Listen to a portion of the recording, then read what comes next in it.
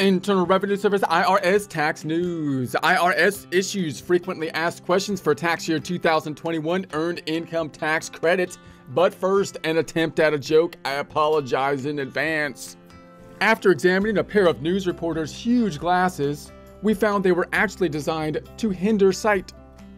News reporters responding, "Yes, people thinking our glasses are designed to help us see is a common misconception. When your job is spouting nonsense each day, the problem is not lack of vision. Vision itself is a hindrance. Staring at the confused look of the audience and cameramen is really distracting.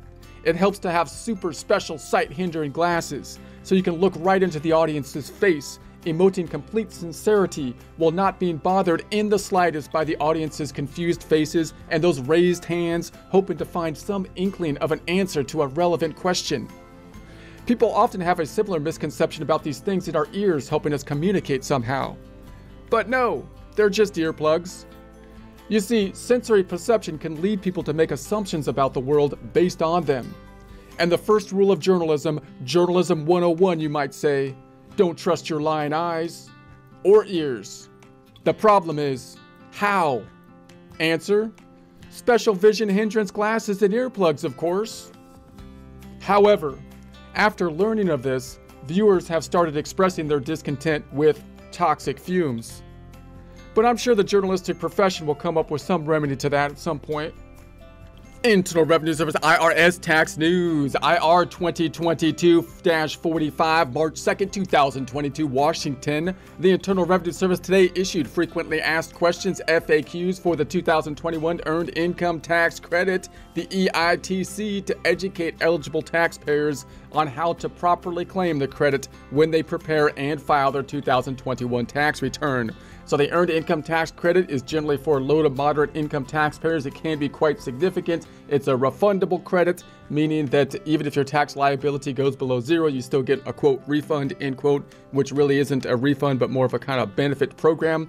It's actually complicated because they're trying to put a credit in place that will have a benefit to people that need the money without doing what often is the case when you basically have a benefit type of program, and that is disincentivize people to work, because then when you work and you have earned income, usually that means the credit's going to be phasing out under normal conditions, creating a disincentive to work. The Earned Income Tax Credit then is trying to say that as your income goes up, at least to a certain degree, the credit actually increases instead of decreases, and then it plateaus off and it goes back down. It's also tied into whether or not you have dependents, so you can have different levels of credits and plateaus and increases and decreases if you have no dependents, and up to 1, 2, and 3 dependents.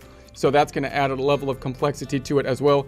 So again, economists kind of like this credit because it's an attempt not to disincentivize work and still give a benefit, but it can be kind of complicated. So I would recommend that if you're going to qualify for it, you probably want to use tax software to help you out with it. There's free tax software on the IRS website, or they'll link you to it or take you there if you go to the free filing on irs.gov, and then that'll probably help out with the filing.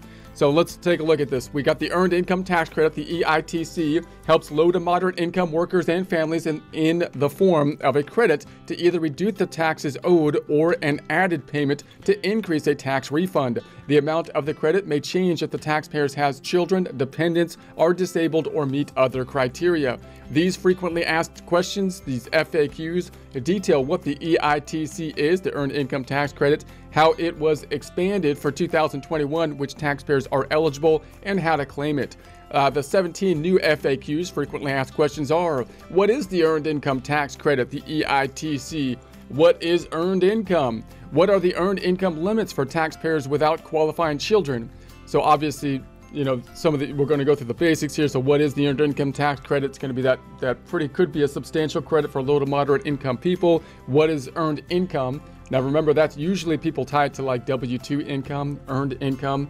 And the reason is because we don't want to disincentivize the earned income, so the credit actually goes up as your earned income goes up, hoping that that will incentivize people to earn income. What is the earned income limits for taxpayers without qualifying children? These are the things that change each year. There's been some substantial changes this year due to everything going on. How old must I be to claim the Earned Income Tax Credit if I do not have qualifying children? So they did some changes to the age limitations on this credit as well, which were more restrictive before. Do I need to have a Social Security number, SSN, to be eligible to claim the Earned Income Tax Credit? Do my qualifying children need to have Social Security numbers in order for me to claim the Earned Income Tax Credit? What are the age requirements for claiming the Earned Income Tax Credit if I have a qualifying child? What are the earned income limits for individuals with a qualifying child? Will any refund that I receive because I claim the Earned Income Tax Credit affect my government benefits?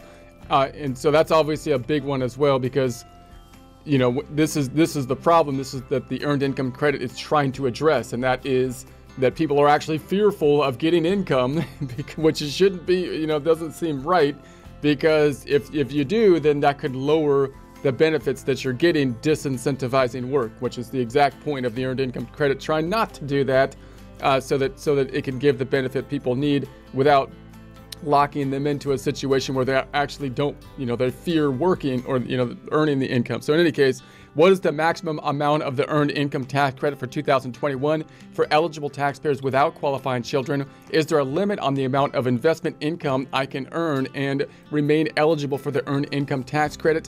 So investment income, you're thinking of things like stocks and bonds. So in other words, if you had a lot of interest and dividends from, say, investments, you would think that you might not qualify for the Earned Income Tax Credit, given the fact that that's usually for people that need the money. And if you have a whole bunch of money sitting in investments that you're earning a significant amount of dividends and interest on, you would think it wouldn't be able. So if I am not filing a joint return with my spouse, can I claim the Earned Income Tax Credit? Who is considered so if you're filed like married filing separate, there's often limitations when that's the case. Who is considered a qualifying homeless youth for purposes of the Earned Income Tax Credit? So they've got some age requirements that I think there's an exception if you're a qualifying youth with regards to the age requirement tests. Who is considered a qualified former foster youth for purposes of the Earned Income Credit? Can I elect to use my 2019 earned income to figure my Earned Income Tax Credit? So this is another confusing component. And so usually the earned income could be good for the Earned Income Tax Credit, could make your tax credit go up. But because of the problems in 2021, they're trying to give a benefit to say, if your income was higher in last year, 2019, you might be able to use it to calculate the credit, which is weird, because why would a higher income be good?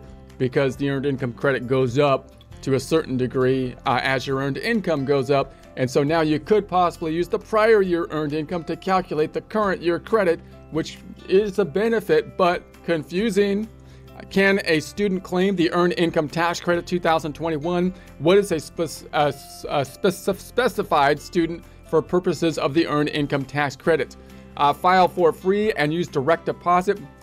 Taxpayers with income $73,000 or less can file their federal tax returns electronically for free through IRS Free File Program. There's a link to that here. So if you're calculating the Earned Income Tax Credits, just glancing at these questions should strike some fear in your heart that you're going to not want to do it by paper. Most likely, you probably want the software to help you out with the interview process. So you can get software if your income's below the certain threshold at the Free File Program, which will link you to third-party softwares. The fastest way to receive a tax refund is to file electronically and have it direct deposited into a financial account. So if you're looking to get those refunds faster, then you want to get the direct deposit on there, get everything electronic, you want to make everything go smooth for the IRS, have it go automated. You would like to imagine that the machine could process the entire return without a physical person laying their hand on it, because if they do, then it might go to the back of the pile of stack that they have because of all this, the mandates that have gone in, and they're backed up on all the paper returns. So if it takes an actual person to look at it, then it might take some time. So you want to make it perfect.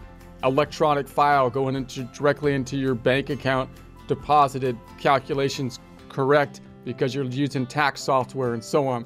Refunds can be directly deposited into bank accounts, prepaid debit cards, or mobile apps as long as a routing and account numbers are provided. More information about Reliance is available. There's a link to that here, and there'll be a link to this in the description.